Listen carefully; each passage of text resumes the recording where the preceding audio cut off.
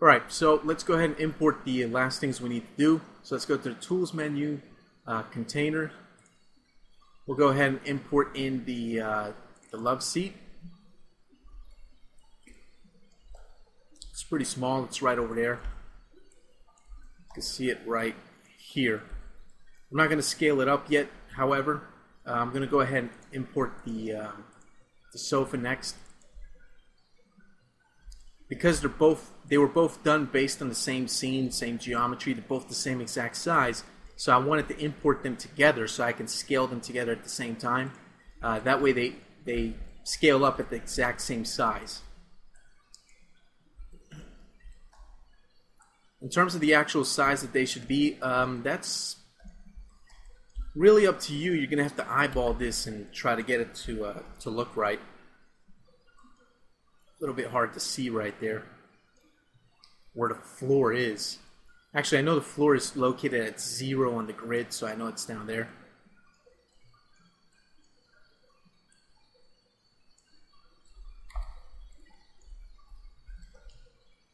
And I think that size is pretty good for furniture. Remember, if you decide to scale any of this stuff, make sure you scale it together. It's actually a little bit big. Yeah, actually that's way too big. So I'm going to scale it back down. Try to keep an eye on this.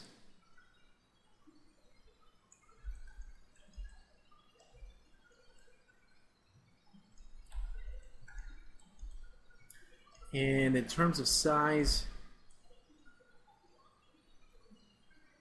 I'm going to end up placing my sofa somewhere around here, so let me actually scale it down a little bit more. I'll try to make sure I don't scale it down too much. Actually, in relation to the scene, this looks like it's pretty good.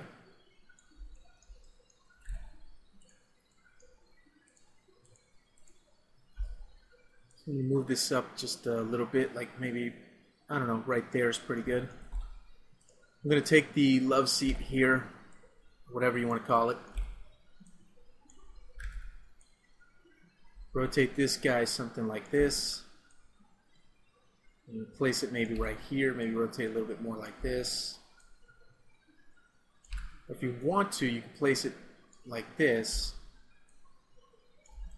That's a little bit too, I don't know, symmetrical for my taste. I like to turn it a little bit like that. Looks pretty good. Place it close to the window right there. This one's obviously going to be where the TV is. This table over here is fine where it is. Actually, I might want to move it directly behind this sofa here. I'm going to select this stuff on top of the table there. These picture frames and stuff, I'm going to move that. So I'll select all the picture frames. Move them to about here. I'll eyeball it. Be perfectly fine. Picture frames look good. Sofa, I'm happy with where the sofa is located. There's the TV. Looking pretty good. I'm going to take this coffee table. Place it in front of the sofa right there. That's where it's supposed to go. Coffee table looks might be a little bit too small. Though coffee tables are pretty small. I'm going to say I'm happy with it. I'm not going to mess around with it too much. But I will adjust the pivot point. In the Z, I'll place it at the maximum at the bottom there. That way, whenever I want, I can scale this up or down. I think I'll scale it up a little bit like that. I think I'm going to take this table here and I'm going to scale that up too. So I'm going to place the pivot point at the minimum Z. And scale that up too. Maybe not too much.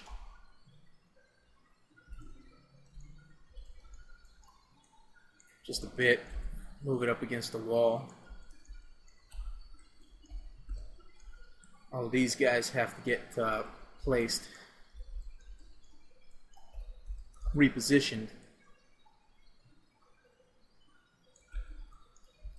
So maybe something like that. Okay, that looks pretty good. Now this little table over here, I'm going to place one next to our sofa here. I think that's where it should go. And I'm going to place the Z pivot, the pivot and the Z right there. Scale this up a little bit like so. That looks pretty good. Not too bad. I'm going to take the table lamp here. I'm going to place the table lamp over here on top of this little table here. Place it right on top, something like that looks pretty good. I'm gonna make a clone of it. That didn't work out too well. What I'm gonna do is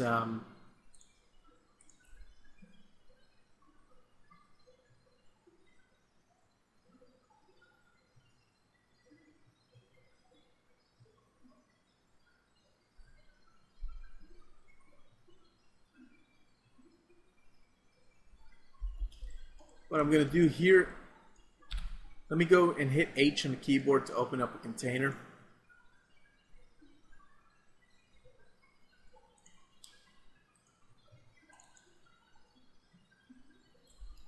No, editor, edit that video.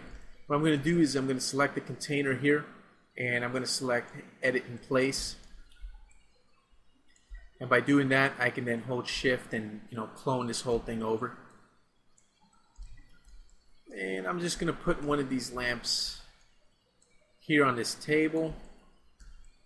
It's kind of in the way of the picture that's on the wall. So I'm not going to worry about that too much. What I'm going to do is place this on the table. Right about there's pretty good. Okay. Take these vases here. I'm just going to move this up back like that. And at this point, really, you're just basically organizing this and setting this up however you like. Really nothing technical about this. So I'm going to go ahead and fast forward the video so you can at least see me decorating the scene here. But since I'm going to be a little while moving stuff around, scaling it, placing it all over the place and all that stuff, I'm going to fast forward the video here just to move a little bit faster.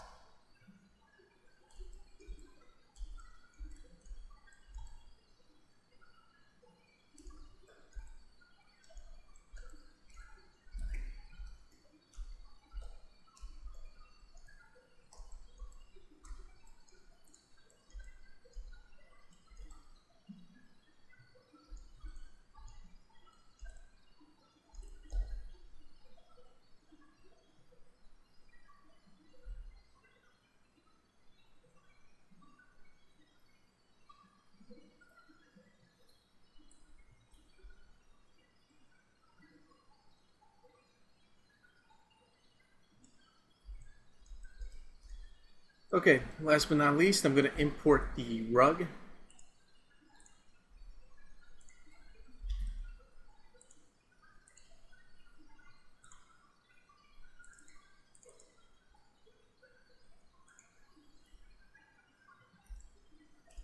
Okay, there it is. I'm going to go into the top view here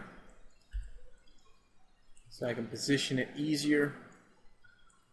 And I'm going to place it so that, and this can actually be a pretty big rug.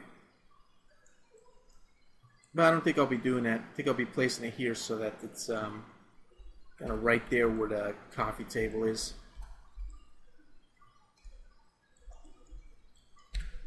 And I'll scale it down. That looks pretty good. Turn on NURBS toggle. And you can see that it does have the same problem as the vases and the other stuff that I brought in, which is obviously not good. So what I'm going to do is I'm going to take the geometry here, create a new object out of it, and take the original and delete it. Take the new object, which works out much better. Reposition that. Looks pretty good. Turn on NURBS toggle. There we go. It works. Bring that out. See what we have.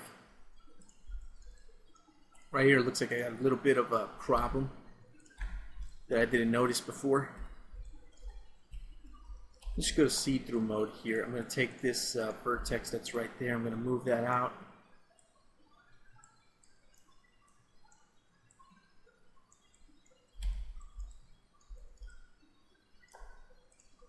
Move that up a little bit. I'm not going to fiddle around with it too much. Just going to fix what needs to be fixed and be done with it.